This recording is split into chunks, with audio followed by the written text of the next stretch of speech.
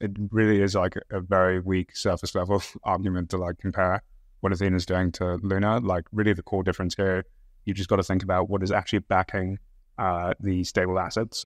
Really what I point to here as the core difference between a Luna and an Athena is that the backing is like real collateral that's sitting behind the stable rather than like our own governance token. Heads up, everyone. In the next few weeks, we're launching a new show on the Unchained channel called Bits and Bips, exploring how crypto and macro collide, one basis point at a time. As you can guess, it's a show all about crypto and macro topics and where they intersect. We've started with some trial runs, and they've been going so well, we decided to tease a few moments in this podcast.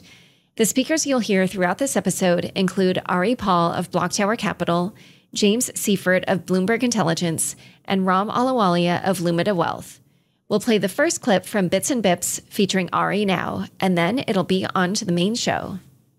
I've always been skeptical of DAOs in the short term because it's an immense undertaking. There's a lot of complexity there people don't fully appreciate. But I'm very bullish on the long term conceptually and disruptive. I think they're going to be as disruptive as the birth of the corporation was in enabling higher forms, literally that scale. And it comes down, it's like when you enable 100x speed increase, you get more than incremental improvements. You enable entire new forms of commerce and coordination and economic activity. So right now we're in a world where if you and I, Ram, wanted to spin up a company, we're looking at least 2 weeks, a Delaware filing, $5,000 in legal fees, a bunch of filings, an employment contract. If you and I could create that company in 10 minutes on a DAO dashboard, maybe there's a lot of stuff we do together that we wouldn't even think about doing today because it's too burdensome. Yeah. And then when you have AI, it's not, then you have companies being created and dissolved within seconds. Hi, everyone. Welcome to Unchained, your no-hype resource for all things crypto. I'm your host, Laura Shin, author of The Cryptopians. I started covering crypto 8 years ago, and as a senior editor at Forbes, was the first mainstream media reporter to cover cryptocurrency full-time. This is the April 5th, 2024 episode of Unchained. Polkadot is the original and leading Layer 0 blockchain with over 2,000 plus developers. And the Polkadot 2.0 upgrade will be a massive accelerator for the ecosystem. Join the community at polkadot.network/ecosystem/community. With iTrust Capital, you can buy and sell crypto in a tax-advantaged retirement account. Enjoy significant tax advantages, 24/7 access, and the industry's lowest fees. Today's guest is Guy Young, founder of Ethena Labs. Welcome, Guy. Hey, thanks for having me on. Ethena had a big week, launching its governance token with a massive airdrop and starting your next points program. Plus, there were some big announcements involving Ethena and MakerDAO. But first, before we dive into all these recent events, let's just start by having you explain what Ethena is and how it works. Yeah, sure thing. So the basic product idea here is we're trying to create a synthetic dollar that's disconnected from the existing financial rails. So the idea here is that you're using crypto collateral and derivatives within crypto to offset one another. And so those two things come together, creating the synthetic dollar. It was originally an idea that Arthur Hayes proposed in his blog, Dust Uncrossed. And myself and the team basically took that idea in the blog post and tried to bring it to life with Ethena. So yeah, the basic and core product here is a synthetic dollar that's backed by ETH and Bitcoin, and then corresponding short positions against that, which you can then tokenize and issue a stable asset. And you keep using the term synthetic dollar, which I believe is like there's a choice behind that instead of the word stablecoin. So can you talk a little bit about why it is that you prefer that term? Yeah, sure. I guess there's been other projects that have actually tried a similar thing to Ethena in the past. They did it all on chain, and they used the word stablecoin to actually market their product back then. I think since that point in time, though, the industry has sort of moved on, and we've had to think a bit more deeply around how we're actually marketing these products to users in terms of actually trying to distinguish between the different risk profiles. So it was something that actually, like, we originally came out with the name stablecoin as those other projects sort of had done in the past, and I actually got called out by Orson Campbell back in October 23. Where he said that I think we should sort of reconsider how we're actually positioning this product. I came out publicly and I actually agreed with Orson, and I said that we definitely should. And I think that actually applies to products, not only like Ethena, but like more broadly. I think part of the issue here is actually that stablecoins have a pretty wide design space where you have many different types of flavors and attempts to sort of produce a stable asset within crypto. So you've got the fiat sort of stablecoins, which everyone knows, like USDC and USDT, and you've got different flavors of like CDPs with MakerDAO and many others that look like them. And then Ethena, which is like more of a delta neutral design. What all I'm trying to achieve here by calling this synthetic dollar is actually just trying to distinguish between a risk profile with USDC and USDT and what we're doing, because the risks are fundamentally different. That's not to say one is better or worse in any other way. We should always like think about these things on a risk adjusted basis. But I think all I was trying to achieve there was just distinguishing between the risk at least. And so with a fiat stablecoin, then the risk would reside in the centralized player that is custodying the assets that back that stablecoin, or in the case of something like Circle, where they're custodying those assets. So with something like Ethena, how would you describe the risks for this synthetic dollar? Yeah, I think the custody risks also apply here. So you can think about Ethena sort of taken. Normal fiat stablecoin is basically T-bills or bonds sitting in a bank, and you can move that into crypto collateral sitting within the crypto ecosystem. I think within crypto, you sort of have three different buckets of where are the actual assets residing.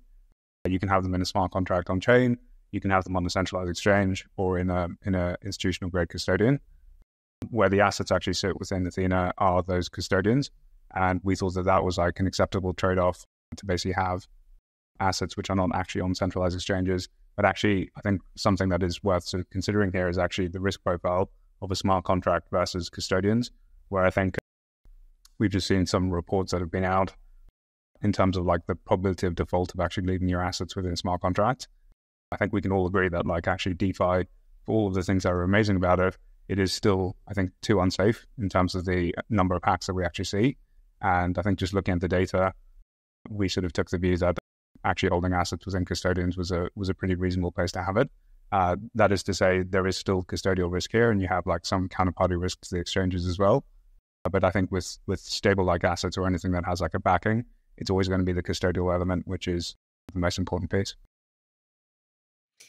All right. So, as we mentioned earlier this week, Ethena launched, which is your governance token. And this was after a 6-week shard campaign or points campaign. And it launched to a market cap of $1.2 billion. As of the time of recording, it's at about 1.6, and the fully diluted cap is about 17 billion. So how did the launch go compared to how you thought it would go? Yeah, I think we're all pretty pleased with how it went. I think obviously the market conditions this week weren't amazing. I think generally BTC and Ether are down pretty bad this week, and we've seen like a bit of a leverage wipe. But I think that I was pretty proud of the team in terms of how we sort of executed things. And this is like the first time any of us have ever done this, and so you're always a bit nervous sort of going into these weeks when you haven't actually done it before. But yeah, I think we're pretty pleased with how it went. And when you say you haven't done this before, can you talk a little bit about your background? Yeah, sure. I was working in TradFi before I came to crypto. Had sort of been in the space as like investing on the side since like 2019, but actually hadn't built a project or founded something before. And so a lot of the stuff is like pretty new when you're coming out with a token launch. And obviously just nervous when there's a lot of eyes on what you're doing.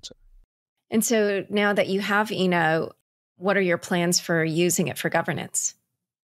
Yeah, I think there's a bunch of different areas, and this is something that people have been picking up on Twitter, just in terms of like how you're actually constructing the product, or actually just thinking about the risk profile going forward. So there's like, you can run Ethena in like an extremely aggressive way or in a slightly more conservative way, and I think that a lot of people have different opinions as to where you should sort of sit on that spectrum.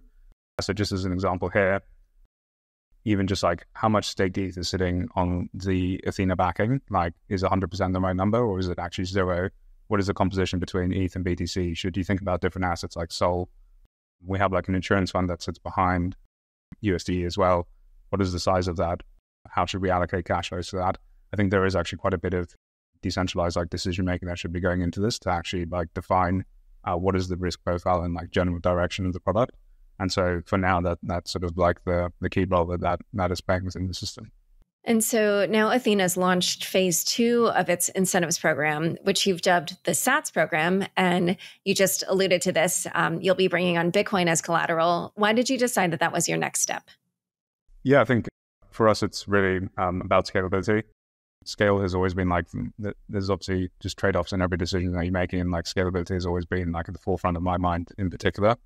And we're not sort of fully exhausted in terms of the market opportunity on ETH right now. So at the moment, Athena's short interest within the market is roughly around 20% of like the entire ETH global open interest. I think that number can sort of push a bit above 30, but that's like a natural constraint that you sort of start to come into. And so it's just a natural sort of path that we've taken where you want to start diversifying into different assets with huge derivative markets sitting behind them. So for us, obviously, Bitcoin is a natural next step. Just for reference, the size of the Bitcoin market is enormous. It's like north of $35 billion of open interest. And so that just gives us a huge amount of runway to actually move into and sort of scale the product from where it is now in like 2 billion to something that's closer to 10. And are there additional benefits that you see from adding Bitcoin? You know, obviously in DeFi, things tend to sort of stay in the Ethereum universe or at least similar chains to that. So this is a little bit different. I don't know if you view it as having additional benefits. Yeah, well, I think one benefit is obviously just the liquidity around Bitcoin itself. So one risk of Athena is actually just how liquid is the collateral that's sitting behind the backing, so that when people actually want to redeem, you can give them back their assets at like a reasonable spread. And so using like highly illiquid assets sitting behind anything that people can redeem is obviously just a risk that you'd be running on the liquidity side. So moving into Bitcoin actually makes like the redemption process around Athena actually cheaper, just because of like the depth around the BTC markets themselves. And then to your question around how we're sort of thinking about BTC being involved with a project that's like fundamentally built on Ethereum, the one thing that looks a bit different here is obviously because Athena is touching a lot of off-chain centralized infrastructure. That obviously has an ability to be able to deal with like raw BTC. You're not touching like wrapped Bitcoin on Ethereum. You can basically just think about the Athena front end and sort of the infrastructure that sits on chain. It's essentially just a front end that's accepting assets and issuing USD in return. And then those assets are sent through to the custodians on the other side. And once they're with custodians, you're just holding like native BTC basically in the background. So it's not actually there like on Ethereum. You'd be holding that in a custodian who's sitting and basically connected to a centralized exchange in the back end with Bitcoin. So that's sort of how we're solving for some of the complications around dealing with assets which are like non-ERC20. Yeah, it's something that I find interesting about Athena is this mix between like decentralized and centralized. So in a moment, we're going to talk about some of the other partnerships that Athena's making. But first, a quick word from the sponsors who make this show possible. Polkadot is the original and largest Layer 0 blockchain with over 2,000 plus developers. The anticipated Polkadot 2.0 upgrade will be a massive accelerator for the ecosystem, upgrading the infrastructure with 8 times higher transaction throughput and twice as fast block times, tailored core time for the needs of every protocol, trustless bridges to multiple chains, and revised tokenomics with a token burn to reduce inflation. Perfect for GameFi and DeFi to build, grow, and scale. Get your Web3 ideas to market fast. Think big, build bigger with Polkadot. Join the community at polkadot.network/ecosystem/community. Here's another clip from Bits and Bips featuring James Seifert and Ram Alawalia. A couple months ago, Roundhill launched YBTC, which is a covered call Bitcoin futures ETF. The thing is yielding 40%. Wow. It's done pretty well, but it's vastly underperforming spot, as you would expect in a covered call product, but you're getting yield of 40%. That's the API product equivalent for Bitcoin. Yes, exactly. This is a little, this is like, this is the Jeppy, but on Jeppy. Like crack. do you want to explain what Jeppy is for the audience? Yeah, so Jeppy so there's Jeppy and JEPQ. So the way Jeppy and JEPQ work is they own the underlying stocks, a select set of underlying stocks, and they actually go for low vol. So it's more capital preservation with a little bit of income on top of it. And what they do is they write calls on top of it. They use derivatives on the top and they sell those calls and they earn income. The downside is, so the upside is if the market's trending sideways or going down, you're getting income from those calls that you sold. But if the market starts ripping, you're going to underperform. That said, a lot of people that are buying these things theoretically should be buying them in your retirement or closer to retirement. That would be the reason you would do it, because you need income. They're going to underperform over the long term on a total return basis, right? So JEPI does it with the S&P 500 product index. JEPQ does it with the Qs. So that's the new big hot one. People love that thing. For some reason, it really hit its stride on Wall Street Bets on Reddit, and a lot of people were just buying it like crazy. During the bear market, it really hit it. And then 23. Oh yeah. I don't think they're good products right now, though. I get rid of them. They're still pulling in money. They're still doing well, and they're not seeing much in outflows. But YBTC is the same thing. You're selling calls above the current price of Bitcoin, and you're getting income, or I think it's actually at the current price. So you're going to vastly underperform. So since that launch, Bitcoin's up 53%, and YBTC is up 20%. So you're underperforming by 33%. Back to my conversation with Guy.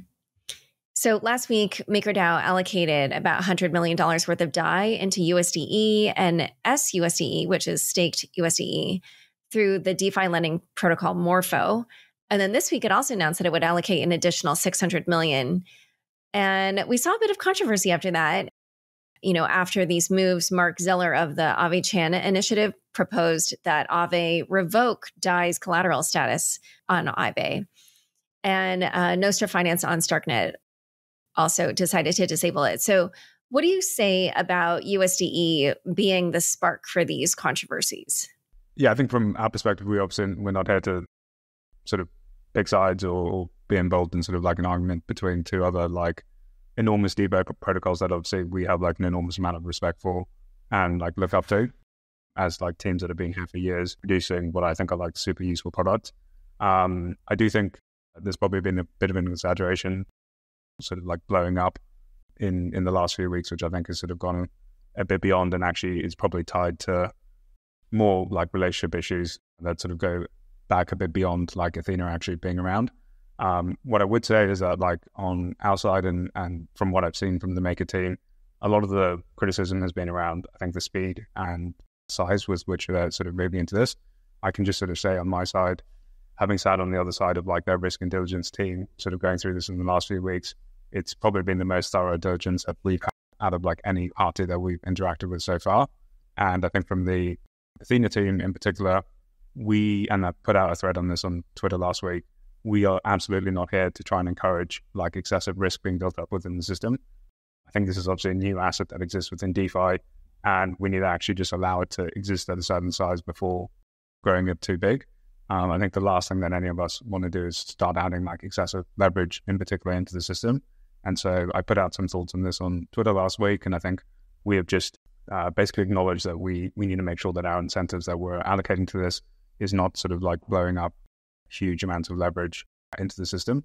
I don't think it's an issue at all right now. Like Ethena is like less than 2% of like DeFi TVL at the moment, and like less than 5% of global SEC's open interest. So we're not really at a size where it's like systemic in any way. But what we have committed is that some of the incentives that will sit around the stuff that Maker is planning to do, we're going to be doing in a very slow and controlled way with like caps and ceilings as we do roll out. The Maker controversy actually stems from earlier criticisms of Ethena about the yields being quite high. And I guess your dashboard it's blocking like certain locations. So I couldn't actually see this, but I've seen commentary saying things like that the interest has ranged from 20% to 120%. You can correct me if I'm wrong, since I couldn't access the dashboard. But some of these critics are saying that Ethena is essentially a Terra Luna in the making. So what is your response to them? Yeah, I think we can't control like the funding rates. They are like volatile, and it's like really core to the product, that's all we're tokenizing. It's that funding rate and sort of delivering it in a token. And so it varies. And we actually think it's more healthy for the market to have an exogenous interest rate, which is like set by the market and not controlled internally. That's actually a much more healthy dynamic than what you saw with Terra Luna, where it was basically fixing something at 20% and then, plowing like VC money into that to try and sustain something that was clearly unsustainable. So our approach to this is like the market is going to be setting the interest rate around funding, and all Ethena is doing is providing infrastructure to allow USDe to respond to that funding rate. I think more broadly, it really is like a very weak surface level argument to like compare what Ethena is doing to Luna. Like really the core difference here, you've just got to think about what is actually backing the stable asset. So USDe was literally backed by the Luna token, which was like a 300 volt asset that moved up 100% and dumped 50% in a week. and had that sort of mechanic where it could test spiral. Here, like Athena's USD is fully backed, fully collateralized. That was not fully collateralized in any way by ETH, BTC, and corresponding hedges that sit behind it, in addition to an insurance fund. So really what I point to here as the core difference between a Luna and an Ethena is that the backing is like real collateral that's sitting behind the stable rather than like our own governance token. And there are also critics who claim that this will only work in a bull market. What's your response to them? Yeah, I think it's definitely a valid concern around this, which is like the yields are only this excessive in the bull market, because when you ask like, where is the yield actually coming from? It's leverage traders who are taking the other side to get long and pay for funding rates. What we did see though is that like even in 2022, when you add like the staked ETH together with the basis, you can still sustain rates that are above US treasuries. But I do imagine that in the bear market, you do see a reasonable unwind of like USD's supply as it sort of like finds a new equilibrium at a lower supply when the market doesn't have as much like long interest. But this is something that we're also okay with. Like I said, this is just something that is responding to market dynamics. And if there is less leverage demand to be long and the interest rate is lower, we're going to adjust to a smaller size until that does make sense. I would also just point out that like the current design is obviously purely based on this sort of tokenized cash and carry. But there's no reason that like further down the line you could ever explore taking a route like some of these other stable like assets and deciding to reallocate to something which makes a bit more sense in the bear market, whether that's an RWA or something else. So that flexibility obviously sits here, and it's much easier to go from Ethena to RWA rather than RWA to build Ethena. I would sort of view what we've done as like the moat and like the key piece of infrastructure, which is hard to replicate. And if there's a decision to go and do something else, if required during a bear market, that decision is much easier for us to take rather than someone sort of moving into what we're doing. And so you've kind of referenced a few of these things, and I recognize like some of this may depend on governance, but you have certain kind of safeguards that you've put in place, such as the Ethena Insurance Fund. Can you talk a little bit more about how you expect those will work? Yeah, at a very basic level, it's exactly to the point that you're actually getting to there, which is what we've observed historically is that funding rates exhibit like a very positive skew. So when times are like good, it's excessively good. So you get funding rates at like 60, 70%. And when they're bad, it's like it might dip to minus 5% for a couple of days, and then it goes back above zero. And so given that, it makes sense that during extremely excessive conditions like we've seen in the last few months, all you're doing is capturing some of that yield and putting it in a rainy day fund for when things are not as good. You're sort of just smoothing that out through time. So really it's just there for when the rates do start to turn. And if you ever do see negative funding, you just have a pot of capital there, which can sort of provide a bit of buffer through those times. So really that's all it's trying to do is, if you can think of the funding rates and stuff that goes to really high extremes during the bull and then sort of dips like shallow below zero in the bear during times, all you're trying to do is just clip a little bit off during the bull market to sort of get you through that period. Well, so at this point, as we've discussed, it looks like Ethena has been very busy when it comes to various business development initiatives. So after Bitcoin, which other tokens are next? And then what other developments do you see on your roadmap? Yeah, I think one interesting development in the last year has actually just been the rise of Solana and like the growth in both like Solana and the asset and then the derivative market that sits around it. So it's definitely at the size now where it sort of makes sense for what we're doing. And it's obviously an ecosystem that's seen like a lot of attention on chain in DeFi. So that's definitely something that's on our radar and that we're thinking about. I think it's more what you've sort of seen with DeFi integrations, which we've got quite a few new interesting ones that are going to be coming out that sort of look very similar to Maker. And you can sort of think about it as, $1 or like crypto native money is like the killer app of crypto, and it sort of is the lifeblood of all of these applications where whether you're a money market, a DEX or like a perpetuals platform, all of it sort of requires dollars to actually sort of function. And so we sort of view ourselves as just like a piece of infrastructure that can fit into all of the different applications. But I think actually most interestingly, it's thinking about how this can actually come into CeFi, because one thing that I think people don't appreciate is actually like the actual size of the market for just using USDT on perpetuals on SEXs. So if you're going to be margining a perp, there's $20 billion of USDT that's just sitting there and earning no interest for like the traders who are like longing a perp. One really interesting concept here is that you've got USDe, which has got like the embedded yield, and you can actually use that to then trade on the other side and sort of get paid on your collateral. And so for some of like the more more capital focused like firms who are really like focusing on efficiency, that's like a really big deal for them to sort of capture that yield while they trade. So we sort of see ourselves plugging into DeFi, and then like the next step is really trying to embed ourselves in a more serious way within CeFi.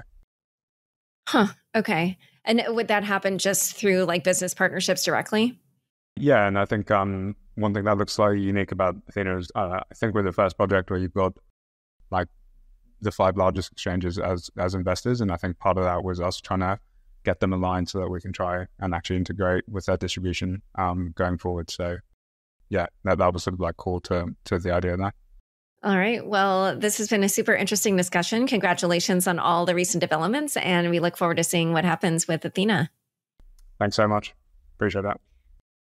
Don't forget, next up is the weekly news recap, today presented by Unchained contributor Megan Christensen. Stick around for This Week in Crypto after this short break.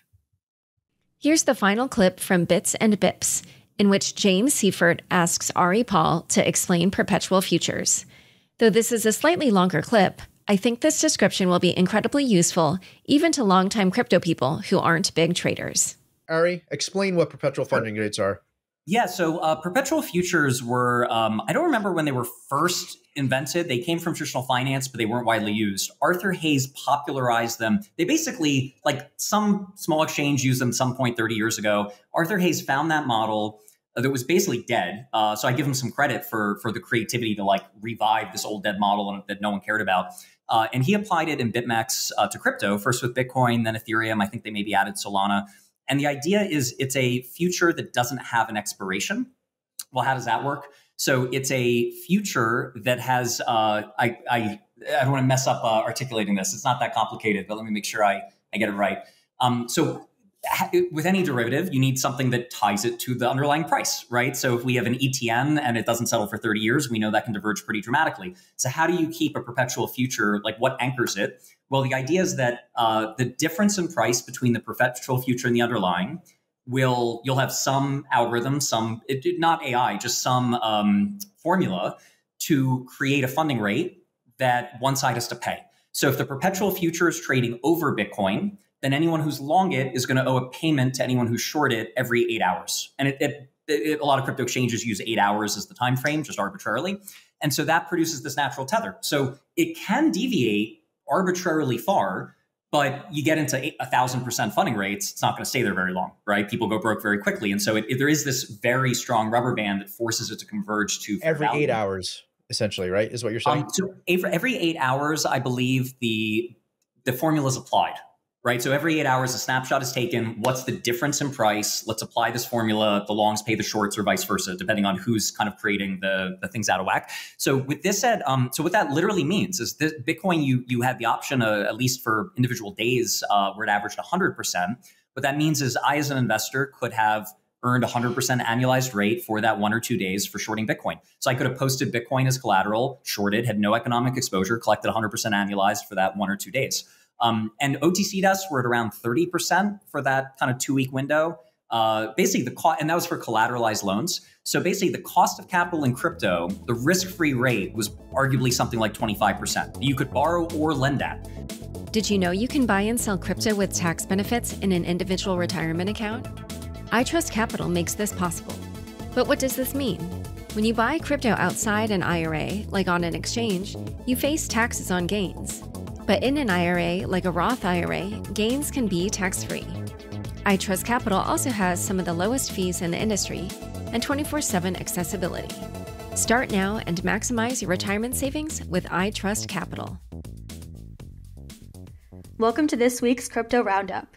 In today's recap, we're covering Wormhole's massive $2.4 billion airdrop, the Ethereum community's debate over a proposed change to its monetary policy, Binance's defense of its detained compliance chief in Nigeria, Ripple's plans to unveil a USD peg stablecoin, a technical glitch freezing $24 million in SOL on Lido's staking protocol, venture capital firms signaling a bull market with new crypto funds, Jupiter tokens all-time high amid governance vote controversy, the DOJ's wallet transaction to Coinbase Prime, record revenues for Bitcoin miners before the upcoming halving event, and the FTX estate's repayment plan set for the end of 2024.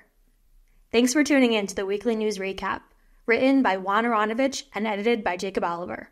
I'm Megan Christensen. Let's dive right in. On Wednesday, Wormhole completed its much-anticipated airdrop, distributing 1.1 billion W tokens to early adopters of the cross-chain protocol. Following the airdrop, the token began trading at around 160. However, the price experienced a swift decline during price discovery before settling at around 140.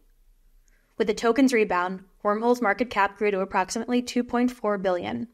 The Wormhole rewarded users from several blockchains, including all major EVM-based chains, such as Sui, Osmosis, Injective, and even the defunct Terra. The W token was only claimable on the Solana blockchain, which suffered some congestion issues as users reported failed transactions. The Ethereum community was at a crossroads this week, with the proposal to adjust its token issuance model sparking widespread debate. As staking on Ethereum grows, researchers Ansgar Dietrichs and Casper Schwartz-Schilling suggest revising the monetary policy to mitigate potential negative impacts, like inflation for non-stakers and increased centralization. Their proposal aims to balance the staking ratio, but it has met with resistance from some parts of the Ethereum community. Critics argue that altering Ethereum's foundational economics could compromise its integrity and deter institutional investors. With the staking rate rising, 31 million ETH are currently staked. Concerns about Ethereum's future and its currency's role are intensifying. The proposal's supporters believe it's a necessary step to ensure Ethereum's longevity, while detractors see it as a threat to the network's principles and market stability. On Wednesday, Binance issued a public statement defending Tigran Gambaryan, its head of financial crime compliance, who is currently detained in Nigeria on suspicion of committing several financial crimes in connection with the exchange. Binance emphasized that Gambaryan lacks decision-making authority within the company and should not be held accountable for company decisions. Nigerian authorities arrested Gambaryan and Nadeem Anjarwalla, Binance's regional manager for Africa, in February, subsequently accusing both executives and Binance of tax evasion, money laundering, and operating without a license. They were set to be arraigned in the country's federal high court on April 4th, but that has been postponed until April 19th. Gambaryan and Anjarwalla have both sued the Nigerian government for human rights violations. Gambaryan remains in custody. However, Anjarwalla managed to escape detainment and leave the country in March. His whereabouts are unknown.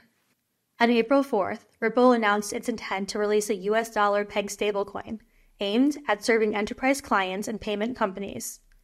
This new stablecoin, expected to launch later this year, will be supported by USD deposits, short-term US treasuries, and similar assets, with regular audits by an independent accounting firm. Ripple president Monica Long emphasized the stablecoin's potential to facilitate institutional and decentralized finance applications across the XRP Ledger and Ethereum ecosystems. An operational hiccup in Lido's smart contracts on the Solana blockchain has locked in approximately 24 million of SOL, preventing users from withdrawing their staked tokens. The issue, detailed by Pavel Pavlov, a product manager at P2P, the entity managing Lido on Solana, stems from a flawed smart contract function that complicates the withdrawal process. Pavlov highlighted the problem in a Lido Discord channel post on March 30th, stating, quote, "The current implementation uses the split function in the withdrawal process of the smart contract, which is quite significant in terms of complexity and time to amend," end quote. He further mentioned that the technical team is planning to coordinate with Lido DAO to discuss potential issues and timelines for resolving the issue. This setback follows Lido's decision to discontinue its protocol on the Solana blockchain in October, after a vote by the community. Although users were given a deadline of February 4th, 2024 to unstake their assets, the recent discovery has made the process exceedingly difficult, especially for those unfamiliar with the protocol's command line interface. A post by Jay, a member of the liquid staking protocol, Sanctum, conveyed the frustration of users dealing with the CLI's complexities and reported malfunctions. Jay also pointed out that while Sanctum offers an alternative unstaking service with minimal loss, this option has not been adequately communicated to Lido's users. Crypto venture capital firms are making bold moves to raise substantial funds, signaling expectations for a prolonged bull market. Paradigm, a leading venture capital firm, is seeking to raise between $750 and $850 million for a new fund, according to Bloomberg. This effort, aiming for the industry's largest raise post-crypto winter, underscores a rejuvenated interest in cryptocurrency investments. Similarly, Galaxy Digital has plans to launch a $100 million venture fund targeting early-stage crypto companies. This marks a strategic shift for Galaxy, which previously invested its own capital and is now expanding to include external investors. The fund, named Galaxy Ventures Fund 1 LP, aims to invest in over 30 startups over 3 years, focusing on financial applications, software infrastructure, and crypto protocols. These initiatives arrive amid a burgeoning crypto market, further evidenced by a 52.5% month-over-month surge in VC funding for crypto projects in March. Jupiter's governance token, Jupe, achieved a new all-time high on Sunday, reaching $1.92 in the midst of a governance vote to allocate 4.5 million Jupe tokens to its core working group. The decision has sparked mixed reactions within the community, with 75% voting in favor despite some expressing strong disapproval on forums and social media. The allocated funds aim to support Jupiter's core working group's efforts to advance the decentralized finance within the Solana ecosystem. The decision has led to concerns about the size of the allocation and its impact on the project's future, with critics arguing the allocation is excessive without clear performance indicators or accountability, suggesting it could risk the project's success. A crypto wallet belonging to the USDe that holds approximately $2 billion in Bitcoin seized from Silk Road executed a transaction to Coinbase Prime on April 2nd. The wallet transferred 0.001 BTC, signaling that it might have been a test transaction. Soon after, an additional 1,999.999 BTC, valued at $131.27 million, was moved to Coinbase Prime's hot wallet. This sequence of transactions, initially for a small amount and then significantly larger, suggests that the DOJ may be testing the waters before potentially liquidating or moving large sums of Bitcoin tied to the now defunct dark web marketplace Silk Road. Bitcoin mining operations hit a new revenue peak, garnering $2 billion in March, setting a record just weeks before the anticipated halving event that is expected to slash their earnings. This significant milestone surpasses the previous high of $1.74 billion in May 2021. The substantial revenue includes $85.81 million from transaction fees and $1.93 billion from block rewards. Foundry USA led the charge, mining 1,300 blocks, or 29.4% of the total, followed by Ampool and other notable mining pools. The upcoming halving will reduce the reward from 6.25 Bitcoin to 3.125 Bitcoin per block, potentially halving miners' profits unless Bitcoin's value increases markedly.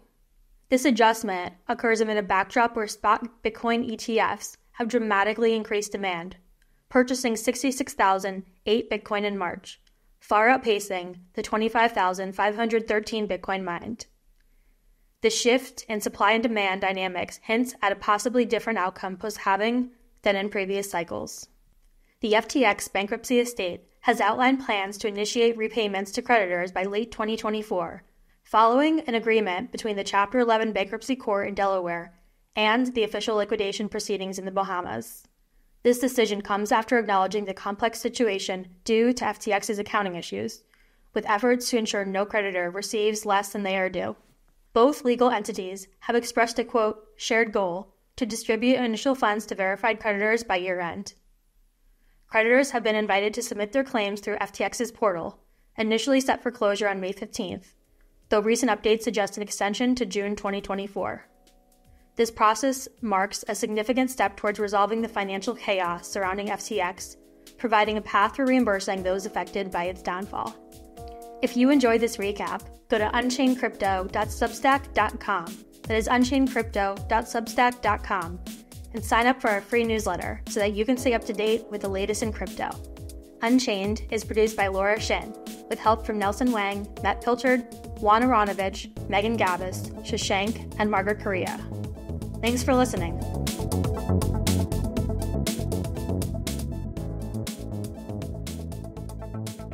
Unchained is now a part of the CoinDesk Podcast Network. For the latest in digital assets, check out Markets Daily, 5 days a week, with host Noel Atchison. Follow the CoinDesk Podcast Network for some of the best shows in crypto.